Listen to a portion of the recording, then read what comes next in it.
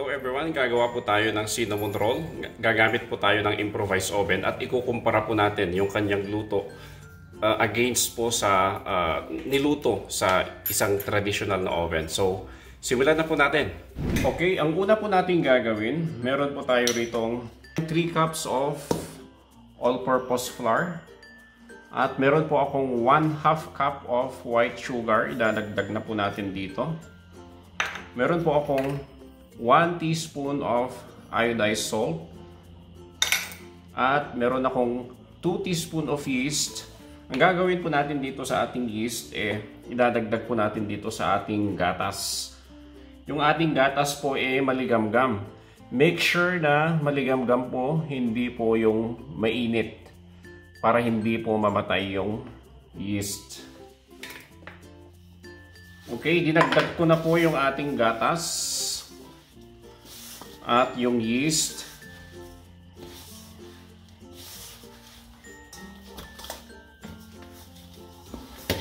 Ganyan lang po. Okay. Iyan na po yung ating masa. Now, i-rest po natin to ng 30 minutes. Ilagay po natin sa ating working table at takpan po natin.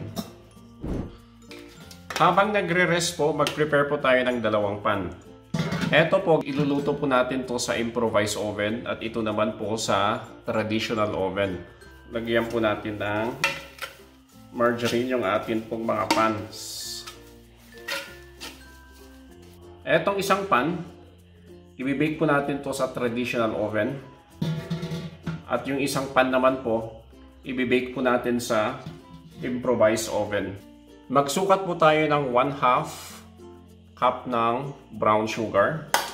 At dagdagan po natin ng 1/2 tablespoon ng cinnamon powder. At haluin lang po natin.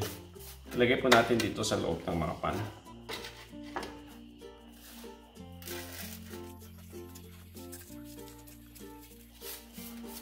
Yan po, no? Saka po natin i-spread. Yan po. Naghanda po tayo ng 1/2 cup ng raisins. Ilagay lang po natin yan sa ating ibabaw. Yan. Ready na po yung ating mga pan para sa ating dough. Para naman po sa pampalaman natin sa ating cinnamon, maghanda po tayo ng 1/2 cup brown sugar. Dagdagan po natin ng 1/4 cup of margarine or butter. At dagdagan po natin ng 2 teaspoon of cinnamon powder. At gamit po yung kutsara, haluin lang po natin. Yan po. Naghalo na po siya. So, itabi natin to. Pampapalaman natin mamaya sa ating cinnamon roll. Pagkatapos nating i-rest yung ating masa for 30 minutes, masain na po natin hanggat maging elastic po siya. So, ganito po yung pagmamasa para madali, ano? Left and right lang po yung kamay natin. Left, right. Ganyan lang po hanggang maging elastic po yung consistency ng ating masa.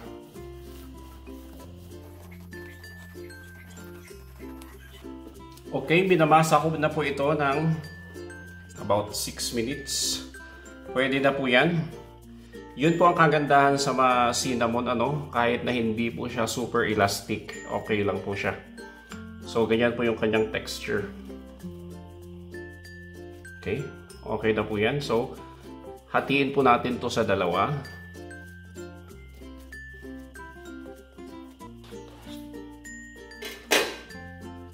Okay, dahil dalawa po yung ating pan.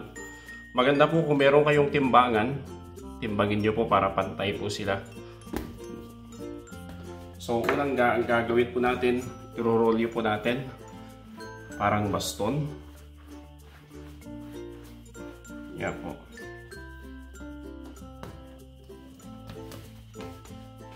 Kumuha po ng margarine. Lagyan po natin yung ating working table ng margarine. At i-press po natin yung ating dough para mas maganda po yung pagkaka-rolyo o design ng ating special cinnamon. Yan po. Okay. Ngayon naman po, ang gagawin natin, lagay po natin yung ating kalahati ng ginawang palaman kanina.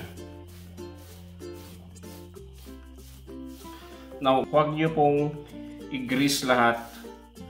Magtabi po kayo ng about 1 inch para mamaya didikit po siya. Ganyan po. Ngayon po, ganito po ang gagawin natin. Iro-roll po natin siyang ganyan.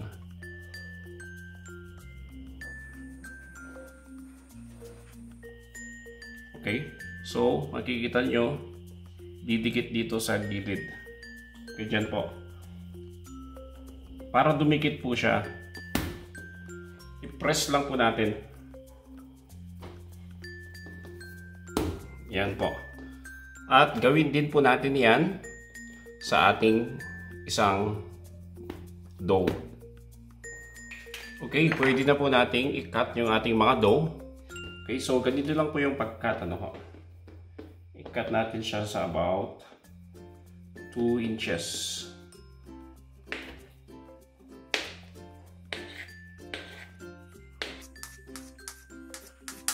Okay.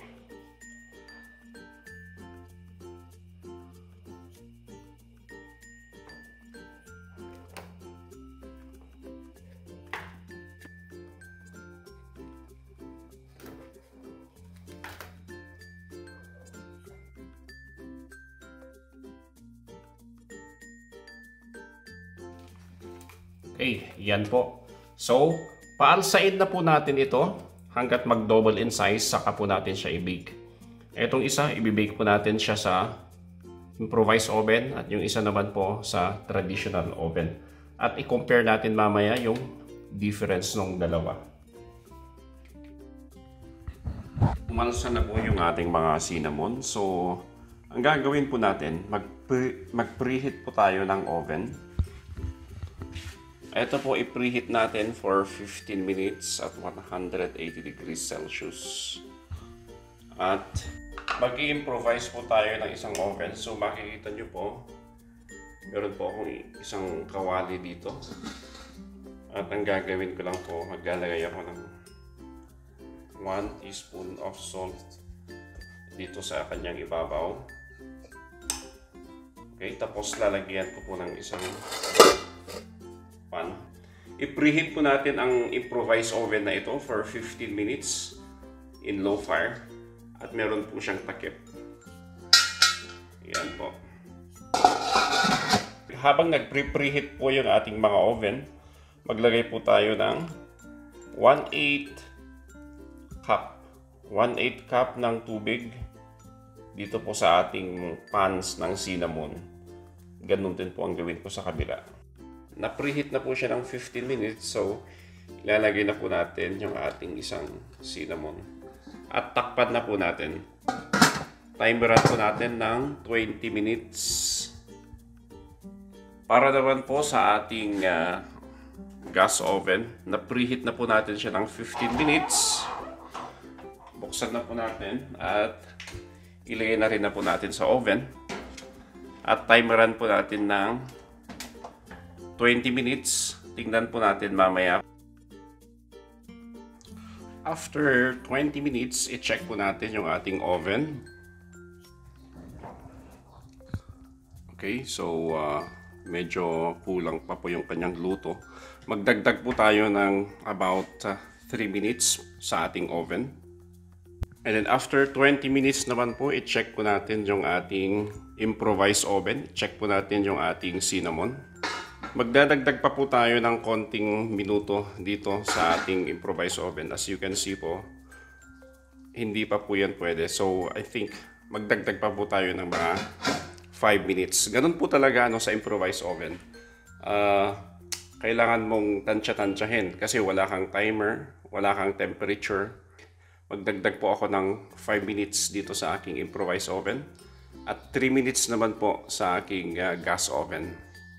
Yung ating cinnamon bread po na nasa oven, pwede na po siya. At habang mainit pa po siya, baliktarin na po natin. Baliktarin niyo po kaagad yung inyong cinnamon nang sa gayon po hindi po siya didikit dito sa pan. Mahirap na po siyang alisin pag dumikit na po siya. Okay? So yan po yung ating cinnamon bread na binake natin sa oven. Na po natin yung ating cinnamon dito sa ating improvised oven. Halos wala pong pagkakaiba sa niluto sa gas oven at niluto sa improvised oven. Pero dito sa ilalim, cinnamon mas brown po dito sa kabila. Mas tostado. Yung init ng oven, nagsisirculate po siya papunta sa taas. So, naluluto po yung ibabaw. Kaya dito sa ilalim, mas brown po siya. Yung ilalim naman po ng ating niluto sa improvised oven, mas puti po siya ng konti. Ito po at kinakain ko na yung ating ginawang cinnamon. Kung nagustuhan nyo po yung recipe natin ng ating cinnamon roll on improvised oven, mag-subscribe at mag-like at subaybayan po yung ating mga susunod pong mga recipe. Ito po si Lloyd nagsasabing bye-bye and God bless.